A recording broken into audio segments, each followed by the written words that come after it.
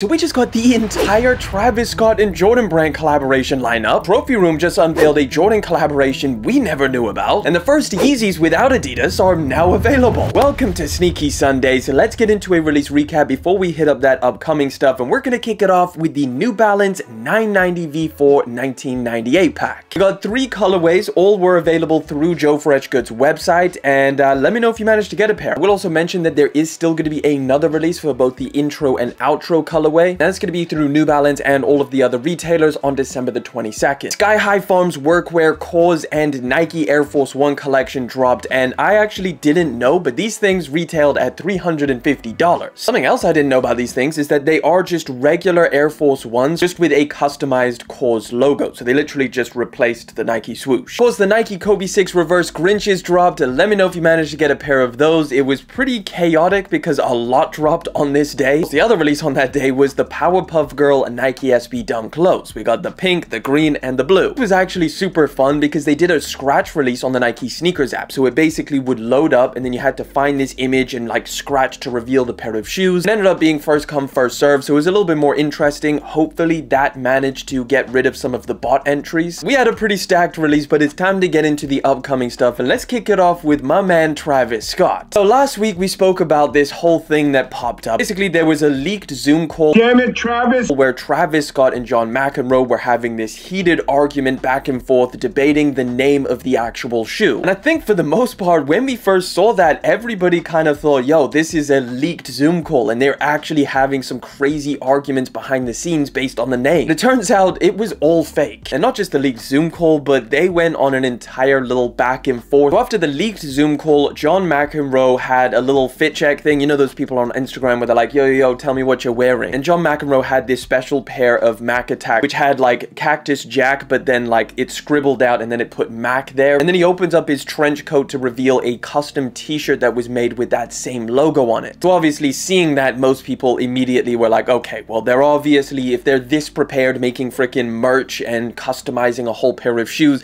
this has obviously been planned for a very long time. And then they kind of tried to do a couple different things where there's a video of Travis Scott spray painting over a John McEnroe plaque. Also an image of Travis Scott next to his Lamborghini Urus, which had Jack crossed out and then the Mac sign. So I guess they were kind of insinuating that John McEnroe basically spray painted on Travis Scott's car. This whole thing is just a little bit weird. First of all, I feel like they could have done this over a longer period of time and it would have been a lot more interesting and believable. But this whole PR stunt literally lasted like a few hours. Now it just looks a little bit silly. Nobody really cares about it because we all know that it's fake. Either way, marketing is just getting so wild nowadays that they have to do all of this crazy stuff to sell a pair of shoes. But yeah, I definitely wanted to let you guys know that all of this is fake. After last week's video, I completely fell for it, and I'm sure a lot of you guys did too. Either way, just a quick reminder that if you are after this Mac Attack, the Cactus Jack John McEnroe collaboration, it's going to be dropping on the 19th of December. It's already loaded up to the Nike Sneakers app. The resale prices are looking insane, especially because this collaboration literally just has a backward swoosh on it. Nevertheless, in a little bit more exciting news, staying on Travis Scott, we just got the first looks at the entire upcoming Travis Scott and Jordan brand collaboration. Take a look at these things right over here. We've got 4 different colorways at least. We've got a all over black pair, which looks like the Phantoms, the Black Phantom lows. We've got a black and white pair. We've got an all over sail colorway that I don't think we've ever seen. And then the one that we've kind of seen the most of, which is of course the mocha colorway with the gum outsole. Oh yeah, and then of course we've obviously got the olive pair as well. These are looking like it's going to be a 2024 release. I know that a bunch of different blogs, sneaker blogs, are all saying that it's going to be a holiday 2023 release, but honestly we're so far into December, I imagine all of these drop next year. All right, moving on from Travis Scott, we've got some trophy room news. So we've got a couple different pairs that were unveiled. Marcus Jordan went on to the Complex podcast and he was basically talking about the whole new sneaker that he's got upcoming, the Jordan 1 Low. And he also unveiled some brand new samples that we have never seen before. One that caught most people's eyes is this alternate version, this alternate colorway of the Jordan 1 High that they did. Although I think most people just prefer the one that we actually got. Nevertheless, this is not a bad colorway if they did ever want to release it in the future. Got to see some other samples as well, including an alternate colorway of the 7s that they did. This is a little bit more of a recent collaboration. But to take a look at the Olympic colorway of the 7. But most notably, we are going to be getting 2 colorways of the actual released Air Jordan 1 Low Trophy Room collaboration. So this is the one that we've seen a lot of. This is the one with the black Nike swoosh. But we're also going to be getting one which pretty much looks identical, but it has a white Nike swoosh. We're also going to be getting kind of a switch up of materials. So instead of the satin for the red that you find on the original pair that we saw, you're getting leather, which I think more people will prefer that. However, the white material, at least on the toe box, looks like that is satin. So they've kind of swapped the leather around. Nevertheless, the release date for these pairs should be February the 15th, 2024. We just got some brand new on-foot looks at the Nike SB Dunk Low Rayssa Leal. This is something that we've been taking a look at for a while now, so I wanted to show you these updated on-foot looks, and they're not looking bad by any means. I'm not a big fan of the beads, and I'm also not a big fan of the like alternate colors that are on here. You've got like the navy Nike swoosh and then the purple one, but overall I think it's an impressive pair of dunk lows. I think it's a solid collaboration,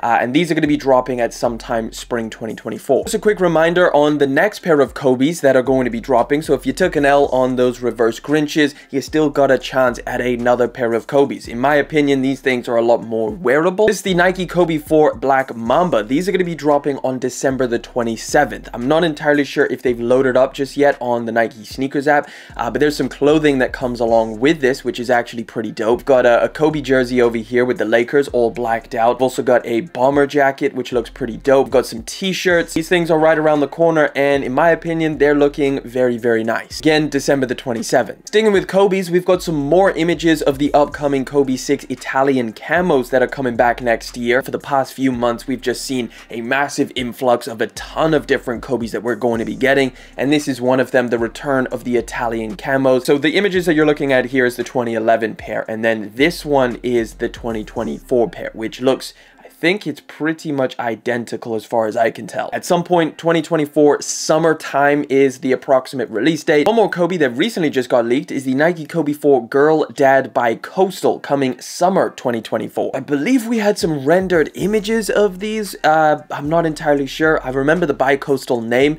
Either way, these are covered in what looks to be an all-over suede or nubuck material. Either way, yeah, I mean, it's not bad. It's not my favorite. Oh yeah, it also says retail price over here is $180. Let me know what you think about these. We just got our first looks at the upcoming Jound and New Balance collaboration. This one's going to be on the 2002R, except this is a Gore-Tex version. It's going to have the upgraded, more waterproof or durable materials on it. It's also going to have the lace lock system instead of just the regular laces. And the colorway is looking pretty mean. I'm not going to lie. I really, really like the kind of lighter gray with the black. Not a bad collaboration. I'm not usually a huge fan of Jound collabs just because they never really do anything much. They just put their logo on it. But these are very, very nice. They kind of follow along into that kind of protection pack type of vibe. Potentially, they should be dropping this year. Otherwise, it'll be early 2024. Sticking with New Balance, we got a brand new colorway of the Warped Runner, a pair of shoes that I'm actually a huge fan of. This is the dark mushroom colorway that's going to be dropping in the next couple days, December the 20th. They put an extra hairy, furry, soft suede on the upper, which I'm actually really liking with this colorway. Basically, black and mocha. I think it's going to be a pretty fitting color for New Balance. I've got the original colorway. I'm fine. I don't need to double up or anything. Last week, we got a huge dump of Jordan brand leaks for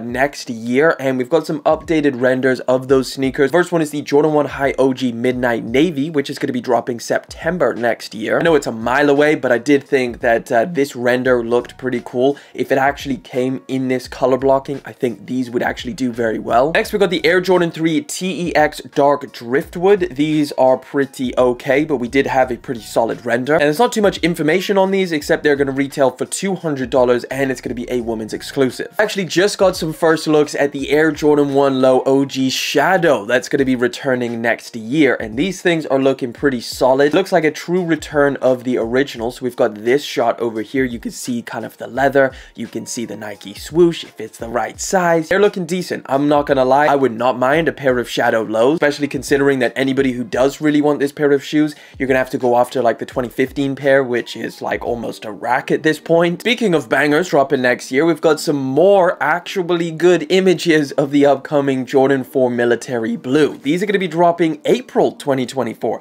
I think that release date has changed. Weren't they going to be dropping in May? April the 27th now is the new release date. And yeah, take a look at these images. Still not the greatest, but definitely better than what we had last time, where like all of the suede looked like it was a completely different color, like sail or something like that. This blue is looking a little bit darker than I was, you know, kind of expecting. Maybe it's just the lighting. I don't really want to judge too much about this pair of shoes before we get some better images. We know that they're supposed to be making these things exactly like the original. We've got a new release date, some brand new images, and let me know your thoughts down in the comment section. Are you hyped for these things? Alright, we got a pretty massive collaboration that just got kind of leaked. It's only a very, very small leak, but Supreme and Cortez are apparently going to be collaborating next year. Now, I believe the only thing that we really know about this collaboration is from this billboard, which was put up somewhere in the UK, I believe London. So yeah, it's literally just a red background. It says Supreme rules the world and obviously has the Cortez logo,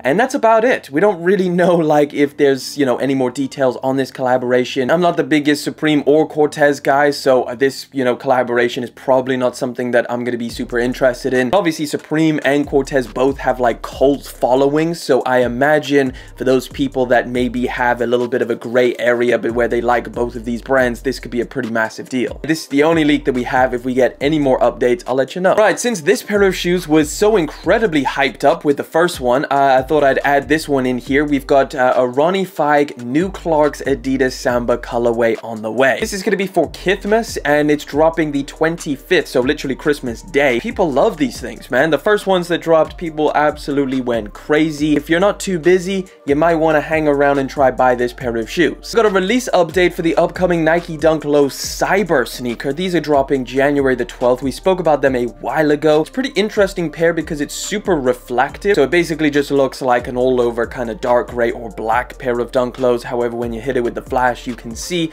that all of the panels suddenly light up in kind of like that traditional color blocking. All right, let's talk about this Yeezy news because it's just such a chaotic roller coaster of craziness. So let's jump in. So first of all, the Yeezy sock shoes dropped. So we spoke about this last week. They kind of like fake loaded it up to a website for $100 along with a bunch of Vulture's merch, which is his upcoming album.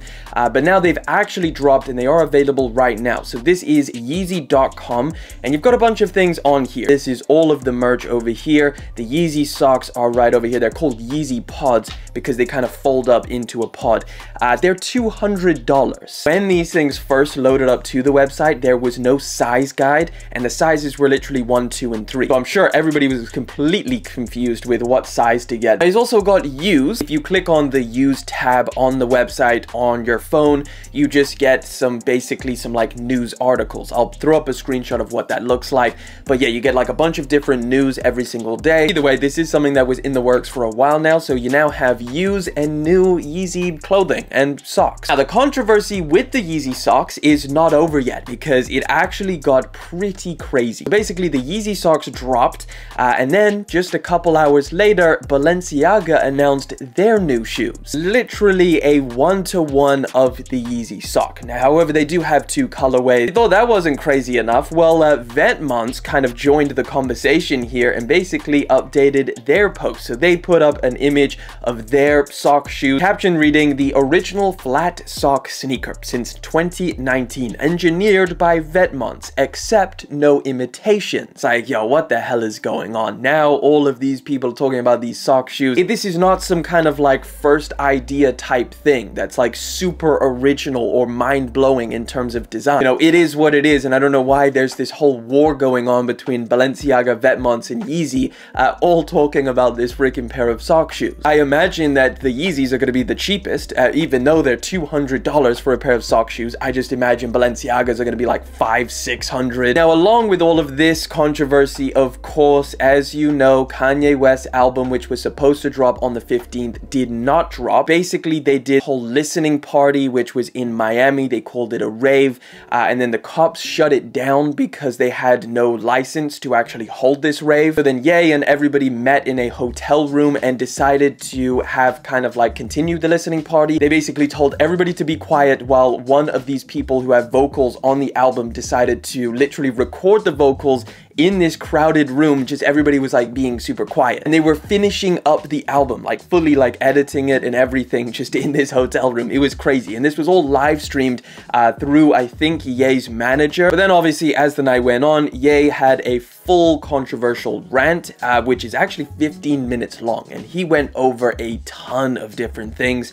and I guess at this point it's kind of to be expected with Ye. He also exiled someone. He exiled some woman that was there who was speaking over him, and he was like, you know what, you gotta be quiet. She continued speaking, so he was like, take her out of here. She's out. Get out of this hotel room. So yeah, all of that went down, and then to cap off all of the Yeezy news, the new head of design at Yeezy brand is now Gosha Rubinsky. I've never heard of him before. Yeah, just know that there is going to be plenty more Yeezys in the future. Pair of socks is literally just the first one, but yeah, it looks like they're kind of fulfilling a lot of the stuff that they were talking about for a very long time now. In other news, New Balance dropped a freaking cologne that smells like sneakers. So apparently they literally took that fresh, brand new sneaker smell and then just bottled it. So the original scent has notes of leather, suede, rubber, cotton, and cut grass. I just thought that this was such a bizarre concept, and I was like, damn, I'd actually really like to smell that for some reason. I'd like to see if it, you know, really does smell like a brand new pair of shoes. Anyway, this is actually something that you can buy. I think it's now available in Australia only. However, I don't know, it might have a wider release in the future. Next up, we recently got hit with a bunch of insanely rare shoes up for auction. First one is an Eminem's personally signed Encore Air Jordan 4. The estimated range that these were going to sell for is anywhere between $40,000 and $60,000. This is a size 10.5 from 2005, and it is signed by Eminem, so I don't know, I feel like these would go higher